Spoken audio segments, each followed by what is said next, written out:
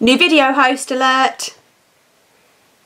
Hi guys, it's Amy from Nail Polish Baby 90 and welcome to today's video. Today I'm here with a Mother's Day collab. It is Mother's Day today here in the UK. I know it's different in certain parts of the world, but here in the UK it is Mother's Day. So George from George's Nails asked if people want to do some sort of Mother's Day collab. So there's going to be a few of us, and I will link us down below for you that are doing the collab today. It's a very loose theme. It's kind of just anything you want to do with Mother's Day. So how my spin on it is going to be is polishes that my mum would wear. Backstory on my mum: she's amazing, but she is not a makeup, nails type of gal. I've never ever seen my mum with makeup on ever in my entire life. And as we got older, together, we got older, I definitely see my mum more with painted nails and manicures and pedicures more often now than I ever did in my entire life. She's always been very well presented and clean, and she always had these beautiful medium length nails that were always really well looked after, but she's never been... Can you hear Austin like playing to himself? But she's never really been somebody who's gone for like glam or statement pieces like nails. So we're going to go over some of the polishes that my mum would definitely wear, and just a little chit chat for Mother's Day. I know the elephant in the room, there's a lot going on in the world at the moment, so I just want to say that I hope that you're all okay and dealing with this as best that you can. I know it's extremely hard on people, and for me personally it feels like there's no light at the end of the tunnel, but let's talk about nail polish. It's past the type of day. I know I've definitely been enjoying having some more time to paint my nails these days. So this is what nail polish would my mum wear. The first category are kind of like your stereotypical nudes. So something in the more milky white pink range is going to be Mixtaupe by Essie. Now this is something that, like I say, is in between a nude and a cream for me. This is maybe something a little bit brighter for her. She wouldn't wear white nails per se, but it is something that is clean and fresh, and that is what she is all about. If you went for something that's a bit more of a sheer kind of finish, you have these Orly breathables, and that whole range is really nice for people who want a bit of colour on their nails but they don't want too much fuss in the statement. And this one is Nourishingly Nude, which is their kind of like naked manicure for my skin tone anyway.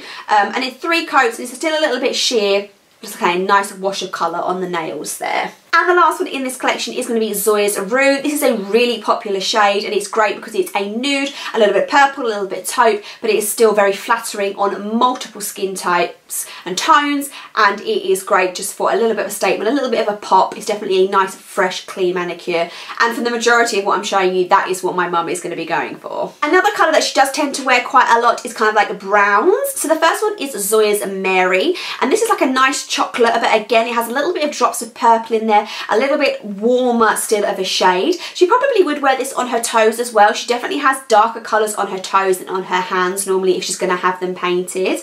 And yeah, just a little bit, something a bit darker, a bit more chocolatey. So that one was Mary by Zoya. If she was feeling extra fancy, she might wear something which is a bit more bronzy. I've definitely seen her with some bronze nails in the past. So this one is a Bronze Ambition, and this is a brown colour similar to Mary, but I would say Mary is a little bit more cool toned, and this has a ton of little bit of bronze fleckies and flakes in there just to make it a little bit more metallic, but again still quite subtle. Can you sense a theme here?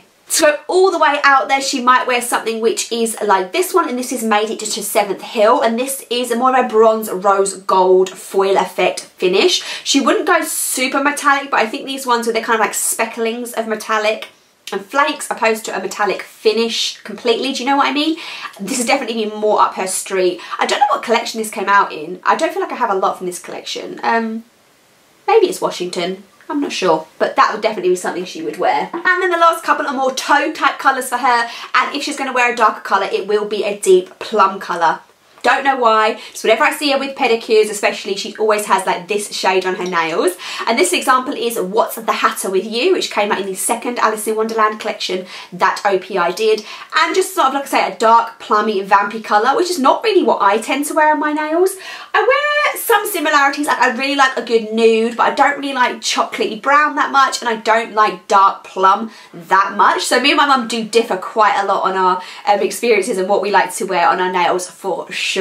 But like I say, something like that would definitely be featuring on the toes. And another one is Joni by Zoya. My mum might wear this on her hands. It's kind of in that range where she might do, like I say, if she's going to, it's going to be some sort of neutral tone, like a cream neutral, a pink neutral, a brown, taupe, purple, all in that sort of subtle range. It basically, if it's a colour that features in the Zoya Neutrals Naturals collection, that range, my mum would probably be down to wear it. She's just that type of gal.